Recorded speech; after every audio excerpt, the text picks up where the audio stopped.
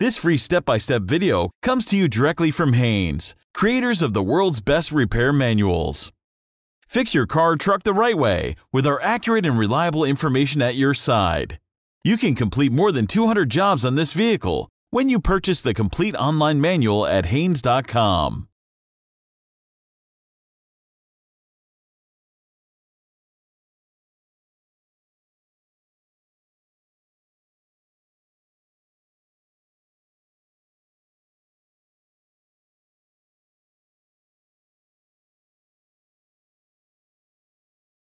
Pull the hood release lever inside the vehicle. Pull the hood safety latch outward, then raise the hood. Apply the handbrake, then raise the front of the vehicle and support it on the jack stands.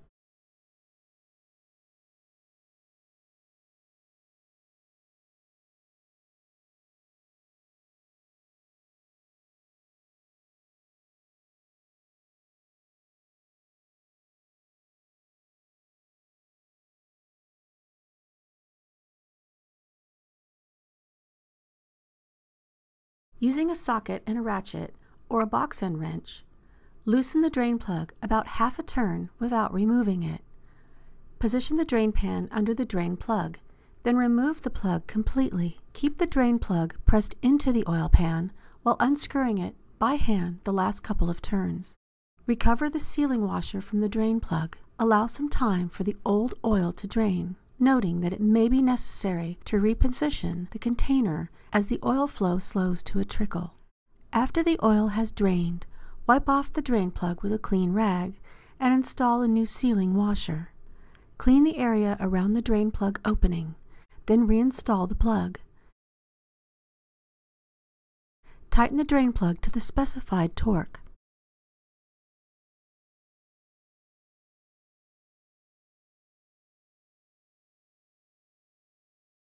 Move the container into position under the oil filter.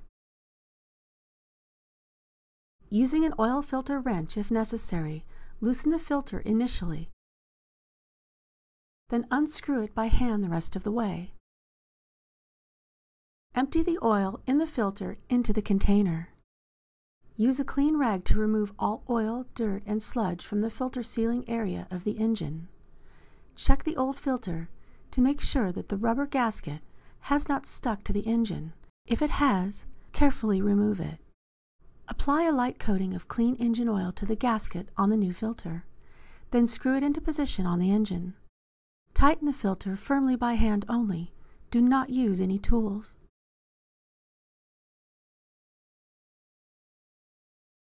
Remove the drain pan and all tools from under the car.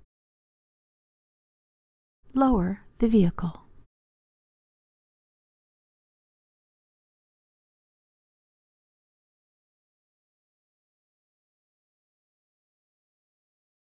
Unscrew the oil filler cap from the valve cover. Fill the engine using the correct grade and type of oil. Remove the dipstick and wipe it clean.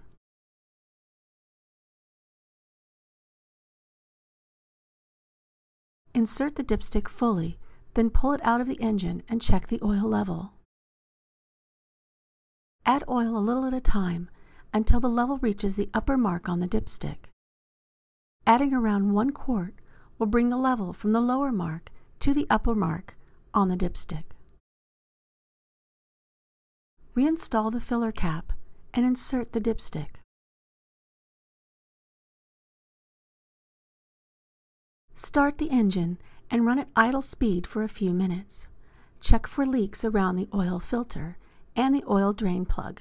Note that there may be a few seconds delay before the oil pressure warning light goes out when the engine is started.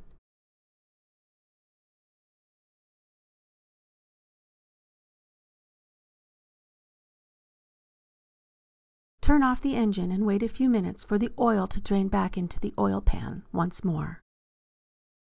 Recheck the level on the dipstick and add more oil if necessary. Dispose of the used oil safely.